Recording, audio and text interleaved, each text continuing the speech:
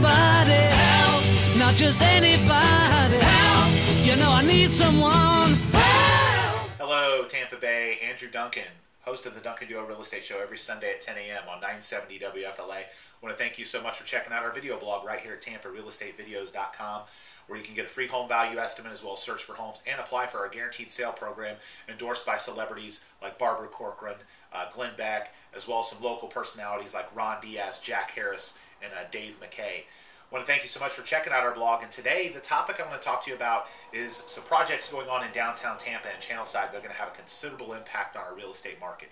I was at the press conference this week at Amalie Arena, held by Jeff Vinik, talking about the redevelopment of Channelside and some of the enormous plans that he has with some of his financial backers, including Bill Gates, at redeveloping downtown Tampa and Channelside into a nightlife, entertainment, and residential district.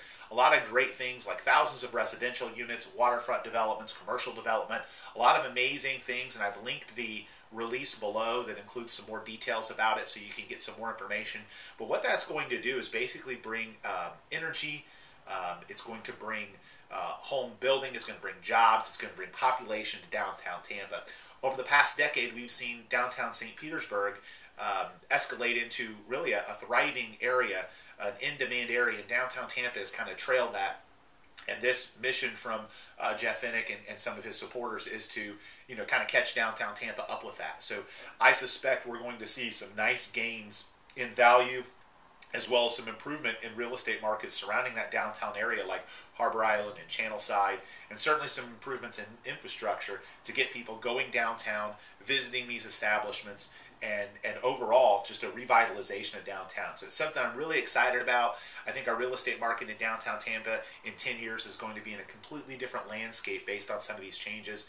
And, so again, if you've thought about buying a condo or thought about buying in downtown or Channelside, whether you're a local person or a non-local person and something has held you back, I think some of these changes that are coming down the pike are going to make drastic improvements to downtown Tampa and make it really a truly destination downtown. So stay tuned for more news about what's going on in downtown Tampa, as well as Channelside and Harbor Island, and expect a lot of changes and a lot of positive movement in our real estate market in that district in the coming years. So again, thanks so much for checking out TampaRealEstateVideos.com, and don't forget to tune in to the Duncan Duo Real Estate Show every Sunday at 10 on 970 WFLA.